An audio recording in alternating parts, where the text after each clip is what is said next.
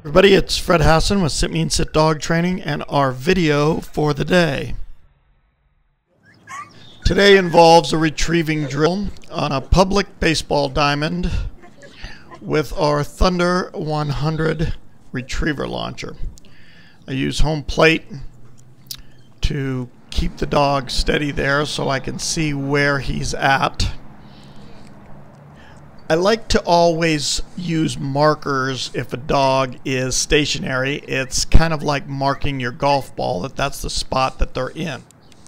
This becomes habit quickly. Thunder 100 is a great launching device because you can use it just about anywhere. In this situation,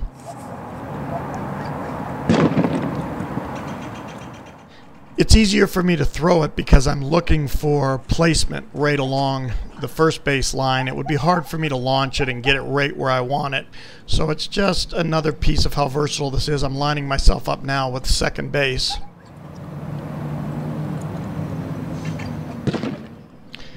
And again, throwing it makes it easier for placement, but I still get the sound of the shotgun. You could walk around with a .22 starter pistol, but you've got to keep loading them. And this simulated shotgun sound keeps the dog excitement level high.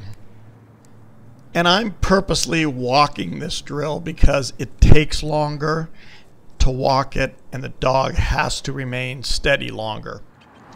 I like to run this drill with a bumper in his mouth. He has to concentrate harder. I use second base as a marker, as something that he has to run over to keep him in line. And then I have him exchange him. I have him drop one and pick up the other one. That way there's always one out there and I could run this drill for as long as I want. He's also got a visual target there, so when I give him a right come in cast, he can see and line that up with where he's coming in. I'm running it again just so you can see him go over the base and you can see this bumper exchange down here.